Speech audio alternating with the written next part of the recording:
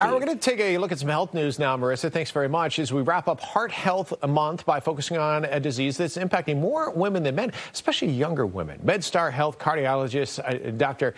Hayder Hashim is here now to explain CMD. First of all, doctor, thanks for joining us today. Do appreciate it. I appreciate it. Thank you for having me. CMD, what is it? So it stands for Coronary Microvascular Dysfunction. It's a condition, or it's a disease that we tried to understand for many years, for many decades. We called it chest pain syndrome X when we didn't know the answer. It's technically a disease that affects the small capillaries, the small arteries of the heart. For years, we were interested in fixing the main highways.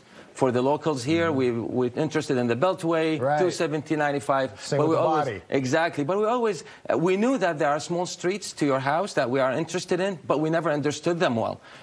So for the first time now, we have a better technology, a better diagnostic testing to take us into a dive into these small capillaries to understand if they're working properly or not. So this is the type of thing where a lot of people will come in and they say they are experiencing chest pain.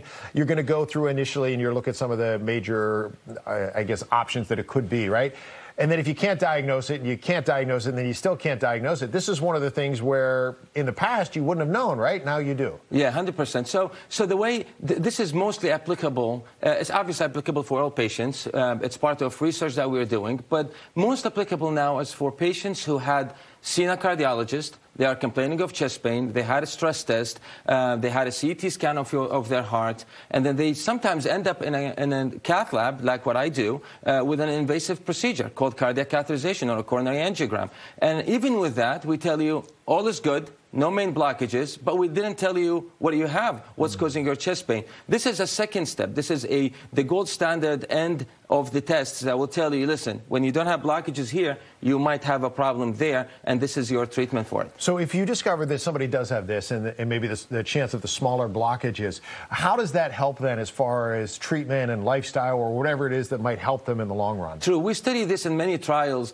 A pivotal, a very important trial called the Coronary trial, which actually tested the fact that giving a diagnosis aids predominantly in treatment.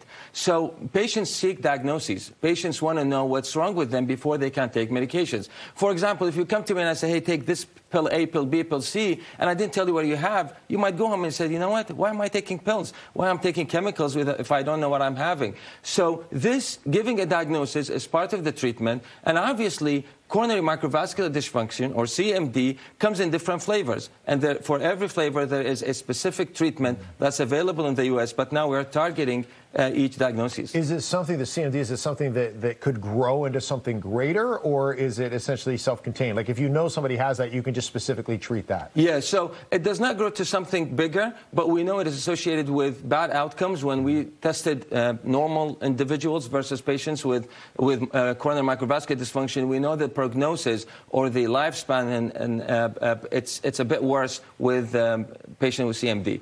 That's why we treat it. So one of the other things that we mentioned is that it can predominantly impact women, and in some cases younger women. Is there any reason why?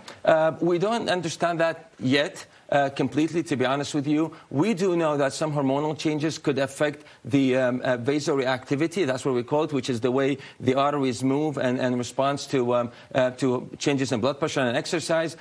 We do have a part of that microvascular dysfunction is something called vasospasm, which means that the artery is going to spasm. I always tell my wife this too. It's mostly, the stress of life could put you into a stress on your heart. So that's how we understand the disease now. So just to wrap things up, if folks, because a lot of people have chest pain out there, or might have it at some point.